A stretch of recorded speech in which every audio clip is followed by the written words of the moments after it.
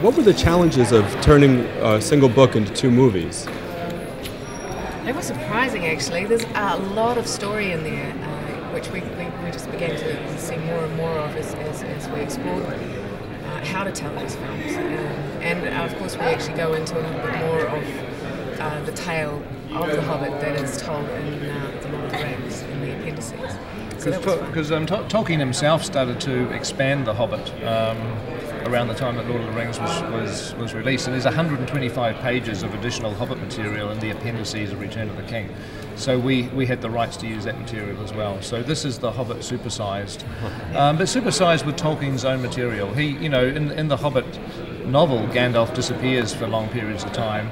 You never know where, but in the appendices, Tolkien explains exactly what he was doing and where he was going. So we were able to incorporate all of that together. Yeah. Did you have any trepidation about returning to the Middle-earth universe after the success of Lord of the Rings? You have to equal or top that.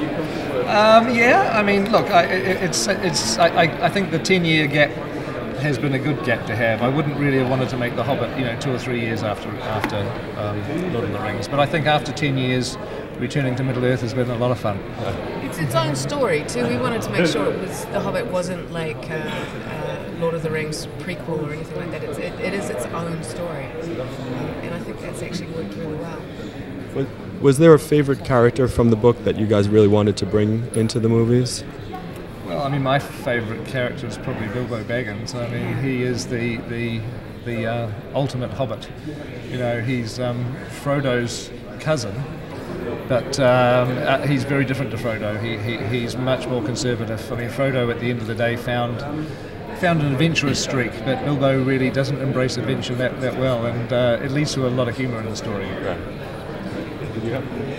Yeah, I have to say, well, it's like your children, you've got to say all of them, but it was when Ian McKellen stepped back on set wearing that hat, I have to say, I did have my own geeky fangirl moment. It was great. And when he starts telling the tale of the dragon and things like that, it's pretty amazing.